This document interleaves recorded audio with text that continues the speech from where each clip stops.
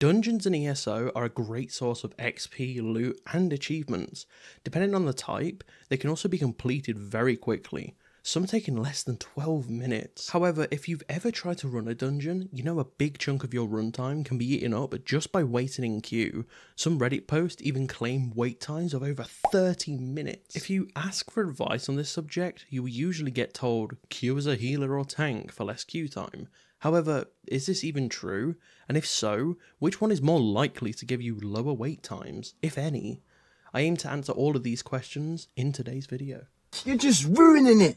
Look at my lips, you're ruining it. If you don't care about the maths and just want an answer, then here it is. You should queue as a tank, but can they at least wait for me to finish before clicking off the video?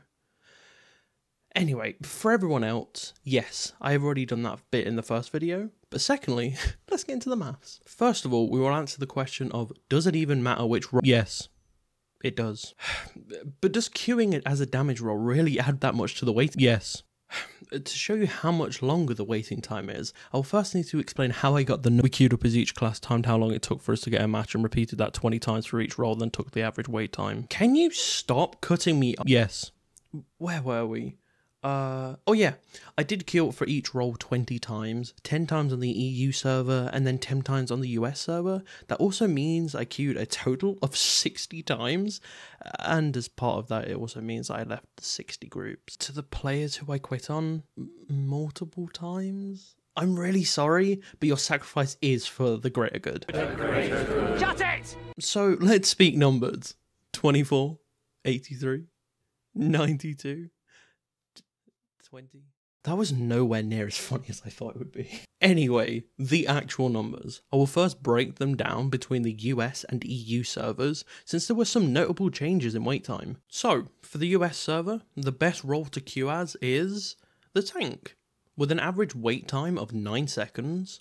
The lowest time I waited as a tank was 1 second, and the highest wait time was 73 seconds, or 1 minute 13 seconds. The second best class to queue as, to nobody's surprise, the healer, with a surprisingly high average wait time of 91 seconds, which is 1 minute 31 seconds. The lowest wait time as a healer was 1 second, and the longest wait time was a staggering 588 seconds, or 9 minutes 48 seconds. And in last place, surprising nobody, the damage roll, with an eye-watering average wait time of 396 seconds, or 6 minutes 36 seconds.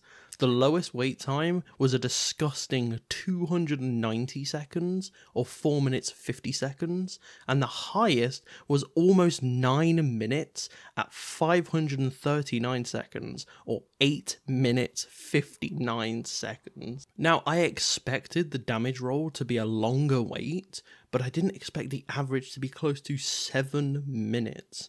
That's insane. Next up, the EU server. The best role to queue as is, again, the tank, with a slightly higher average wait time of 25 seconds.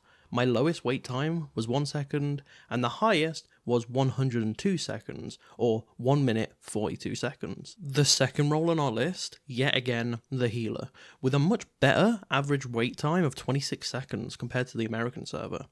At the low end, I experienced a 3-second wait time, and at the high end, 90 seconds, which is 1 minute 30 seconds.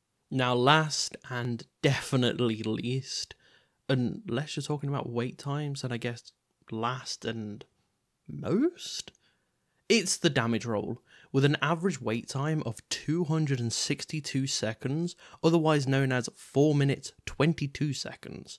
The lowest wait time I had, an amazing 1 second, and the longest, a not so amazing 367 seconds, or 6 minutes 7 seconds. Next up, I averaged out both EU and US waiting times for each class to get our total average wait time over all servers.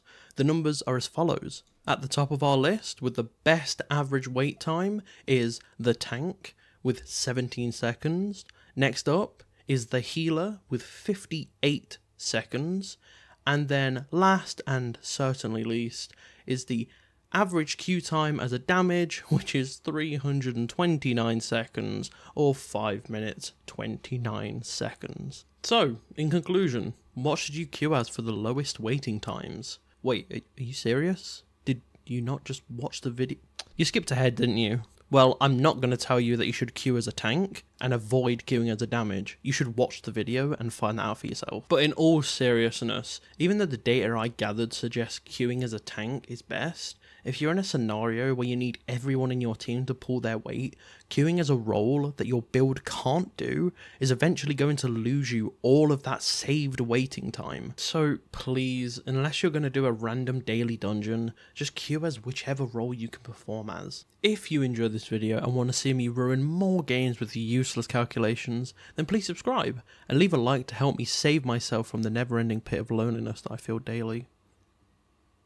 I've been me, you've been you, and long wait times have just been ruined by maths.